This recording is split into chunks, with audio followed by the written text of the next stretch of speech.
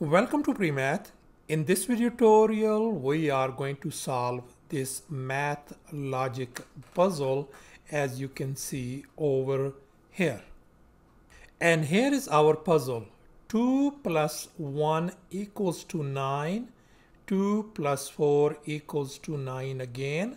4 plus 2 equals to 18. 4 plus 4 equal to 16. 6 plus 2 equals to 32, then 6 plus 4 is going to be how much? So what is the correct answer? Can you give a try? You may pause the video and take your time. So let's go ahead and start working on this problem.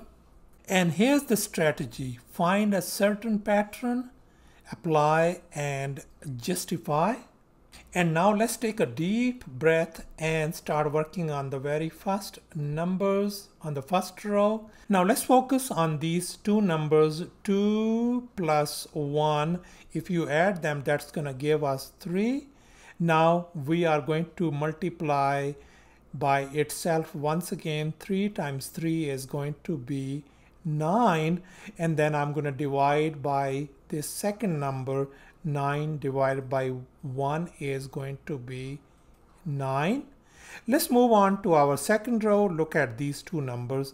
2 plus 4 is going to give us 6. And then I'm going to multiply 6 to itself. 6 times 6 is going to be 36.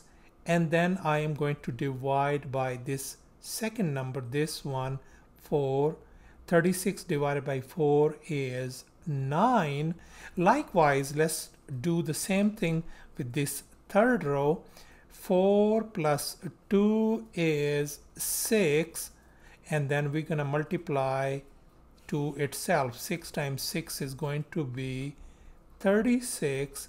And then we are going to divide by this second number, which is 2. That is going to give us 18. And now next, these set of numbers, 4 plus 4 is going to give us 8, isn't it? Now we are going to multiply 8 to itself. 8 times 8 is 64 divided by 4, this number, the one 4 at the bottom, that is going to give us 16. All right, so far so good. Let's move on to this one now. Next numbers, 6 plus 2 is going to give us 8. Let's go ahead and multiply 8 to itself. 8 times 8 is going to be 64. And then divided by this second number, which is 2 divided by 2. 64 divided by 2 is 32. And finally, we are going to apply the same analogy on this 6 and 4. 6 and 4, let's add them. 6 plus 4 is going to be 10. And then I'm going to multiply 10 times 10 itself, which is going to give us 100 divided by this second number is going to be 4. And that is going to give us 25.